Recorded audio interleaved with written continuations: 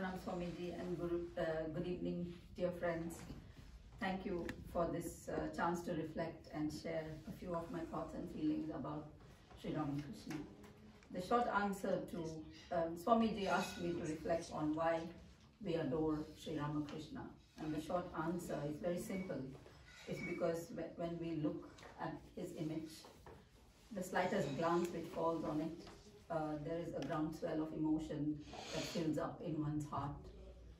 His is no ordinary image, a gaze so divine and so intense that it can still and rivet us at any time that we set our eyes upon it. The short answer will, however, not make for a talk of a few minutes, so I shall try to explore a little bit with you the question in more depth.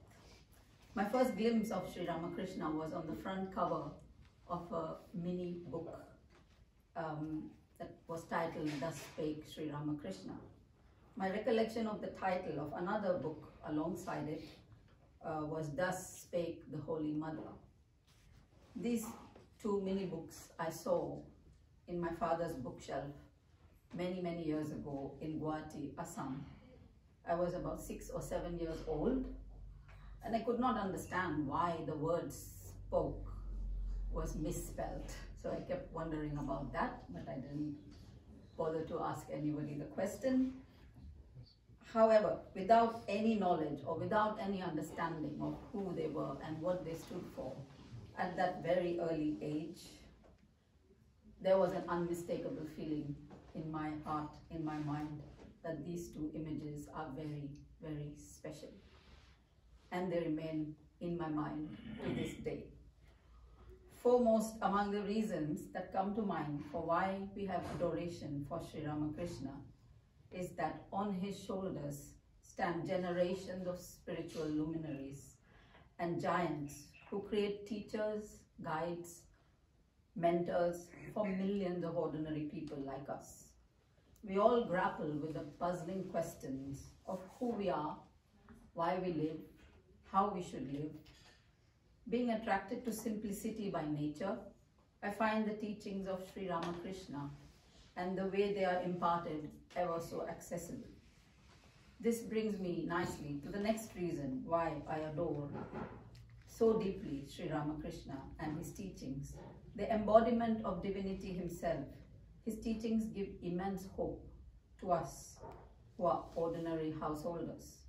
Caught in a web of activity, be it family, society, or professional,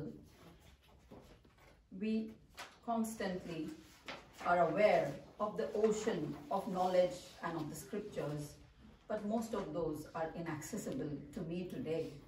The pragmatic, simple teachings, stories, and messages of Sri Ramakrishna to the householder are really invaluable and very inspiring. Through the Holy Mother's life and teachings, I learned the importance of being compassionate and serving others, no matter who they are. Through the messages of Sri Ramakrishna to busy people, I learned the importance of calling the name of God with sincerity and yearning, at least once a day. I learned the importance of continuing my duties while trying to build a sense of detachment from the results of my work. None of these are easy. I also learned that I should be careful about what I soak my mind in. Sri Ramakrishna said, "The mind is like cloth. It will take the color of everything or anything that we soak it in." He expressed concern once when he saw a devotee playing the role of a bad man on stage. He reminds us that coloring the mind with undesirable things will cause significant difficulties to us ordinary minds, as it will be very hard to then turn our mind to God amidst all the distractions and noise. He teaches us the importance of solitude, to reflect and to pray, the importance of good company so that we do not create obstacles on our path. He quickly dispels the notion that we can do good for the world. That only God can do, he says. We mostly do good to ourselves. So Sri Ramakrishna explains to us that doing our work and serving others with dispassion is the only way to purify our hearts and our mind. In a world torn badly by war, conflict, and strife along religious, ethnic, and communal lines, today I am deeply attracted to the tenets and teachings of Sri Ramakrishna, given nearly 150 years ago. They embrace all religions, all paths, and all peoples. As a person who believes deeply in the equality and unity of all human beings, the teachings and actions of Sri Ramakrishna and the Holy Mother give us hope for a better world and fill us with awe and admiration. How could they, in the society that they lived in their times, in that day and age, how could they transcend all those boundaries through love and compassion? The Holy Mother, who in my mind is inseparable from Sri Ramakrishna, made each living being her very own. She was affectionate to everyone in need, and this was her way of transforming people through love. This was her unique practice of Advaita Vedanta.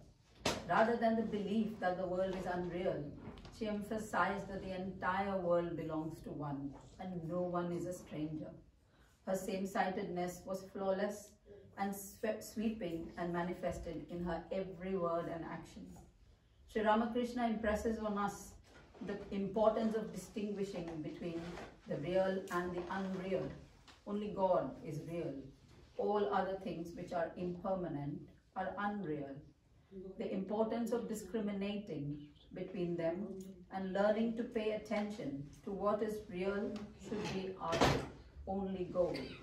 While we struggle to put these lofty ideals in practice, the fact that we have them explained and taught in a manner that resonates with us, and that we have stories of how Sri Ramakrishna and the Holy Mother lived these ideals, this fills me with deepest gratitude. A small and humble thought I'd like to share about the teachings and those who have made them accessible to us. We, like all seekers and devotees, are aware of the vast ocean of scriptures. However, for many of us, it is very mind-boggling. It's vast, we don't know where to start, how to begin, what should I read first, what should I do, do I need to learn Sanskrit? These are the many questions that keep coming up in our minds. But while we figure these things out, following the talks and writings of Sri Ramakrishna's order, I find has provided me with great help and solace. And I would be remiss not to mention the Gospel of Sri Ramakrishna, and in particular, chapter 4, the advice to householders, simple yet profound. One can read these paragraphs again and again and reflect on them, and simple as they may seem, it's remarkable how they can provide very meaningful messages at different stages of our life and in different situations. It will be a book I shall always look to and offer my profound gratitude and thanks to Swami Nikhilananda ji for the translation to English. More recently, I'm also very fortunate and grateful to have been able to follow explanations of the Gospel by Swami Vedanishtananda ji, arranged by the Zurich Vedanta Circle. Sri Ramakrishna gave to us, friends, and to the world, Swami ji and the Holy Mother. The Holy Trinity, for us, is a unified, single reality. Sri Ramakrishna, the embodiment of divinity and the source. Swamiji, who shone light on the path for millions of followers. And Sri Ma, who is ever so compassionate and protects us every step of the way. I salute the Holy Trinity and bow to them for their grace. And thank you, Swamiji, from the bottom of my heart for imparting these teachings. Next is